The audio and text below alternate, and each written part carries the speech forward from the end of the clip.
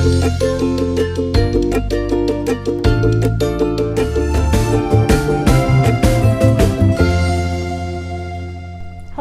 and welcome to Data Science Wednesday. My name is Tessa Jones, and I'm a data scientist here at Decisive Data. And today we're going to be talking about prescriptive analytics, which is really the last set of analytics within the spectra of analytics that we've been covering. Starting with descriptive analytics, which is really the baseline of all analytics in general, and this really tackles the question of what's going on in my business. Then we move into diagnostic analytics, which gets us into why things are happening, why is my revenue going up or down, things like that. And it really helps us to understand how to predict things, which leads us right into predictive analytics.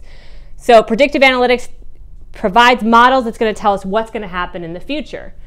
So now what? You know what's going to happen in the future. The beautiful thing about prescriptive analytics is it tells you what to do with that information. It gives you an action that you can run with to drive your business.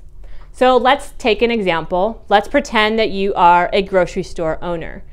And you probably have a good baseline of descriptive analytics, some nice dashboards to help you understand what's going on in your business. You probably have information about how different products are selling over time, things of that nature.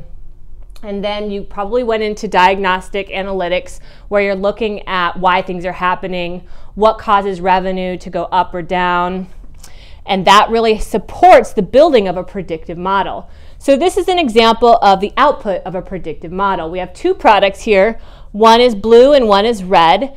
And the blue product here, you can see that it's very seasonal, right? Like the blue product sells a lot more during the summer, and the red product sells a lot more during the winter. And this line here indicates what's going on today. So the predictive model says, wow, sales in blue is going to go way up and sales in red is going to go way down.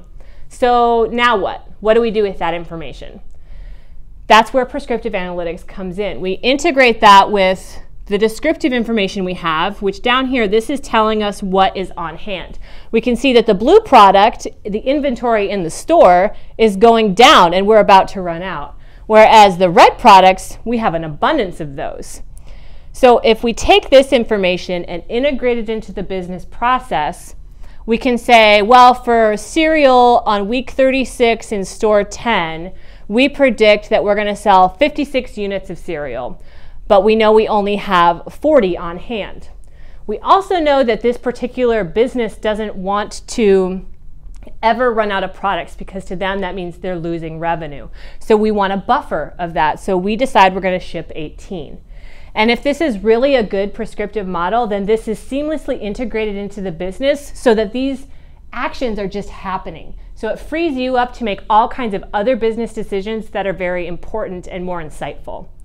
So to recap, prescriptive analytics is the suite of analytics that gives you actionable things to do with the data that you have. That's prescriptive analytics, and thanks for joining.